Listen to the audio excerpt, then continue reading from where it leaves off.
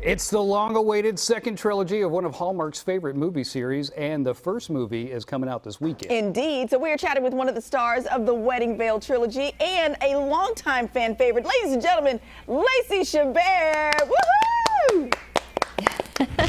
Hi, good morning to you. Good morning to you. Good morning to you, the Queen of Hallmark. The Queen of Hallmark.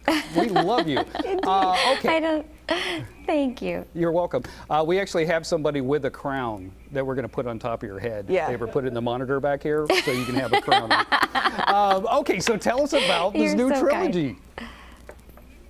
Oh my goodness, we had so much fun making these first three movies. You know, we get to follow the stories of the women as friends and also, you know, the romantic story of them falling in love. You know, they find this veil in the first three movies. It has this legend attached to it that whoever is possessing it will find true love. And all three of them did. And what I was so excited about that we got to do another trilogy was we got to see what happens once they're married. You know, what happens once these movies end. You want to see the characters in the relationships. And early on, my character finds out that she's expecting a baby, and she's so excited and just trying to find the most perfect way to tell Peter.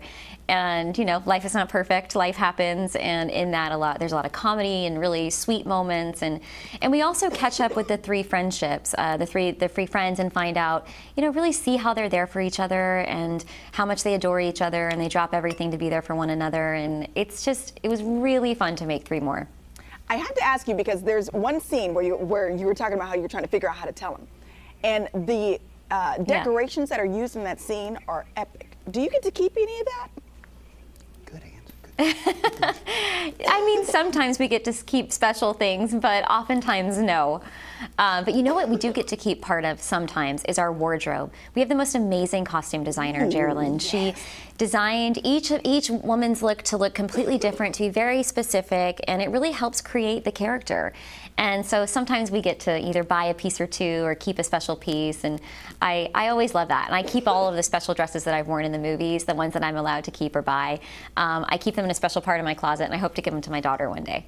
I'm guessing the veil is under lock and key, though. Right, yeah. You don't get to keep the veil because they keep making the movie. And I was actually in charge of transporting the veil back to Victoria, BC, where we filmed my movie. So I carried it in my carry-on bag. And in my head, I was like, anyone who touched that bag, I was like, you might fall in love. You touched the veil. I kept checking the bag. I was like, is it still there? Is it still there? And I had this like horrible nightmare that I was going to forget the bag in the overhead bin. You know, so I hand-delivered the veil, and the legend really does continue. That's fantastic. I love that. This is such a great piece. Okay, so it is available. It's on Hallmark now.